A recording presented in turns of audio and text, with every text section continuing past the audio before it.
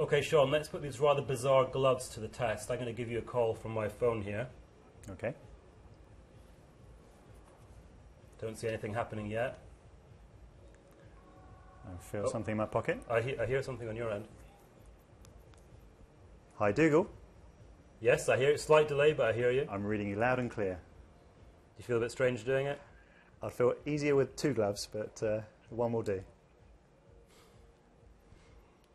So this isn't a product for market as such, it's more of a design challenge. What were the challenges making these gloves? The challenges really were focused around integrating the technology with the fabric of the glove. We really wanted to get something together that was part of your everyday life and was useful. It doesn't work on its own. How does it work with the phone? So we picked a Bluetooth device that enabled us to connect to any phone. We used the USB connector to charge the glove. Once the glove is charged, we have a completely wireless setup to allow us to have Bluetooth communication with the mobile device.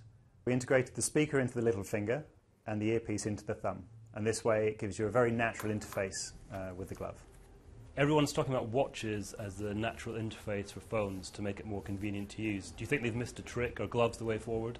We look at a lot of wearable technologies in the studio, and really we were focusing on bringing together a technology and an everyday item of clothing that would just allow you to get about your daily life without interfering and getting in the way of performing its everyday task. A glove is a very good carrier for this kind of technology, really. Can you hear me, Dougal?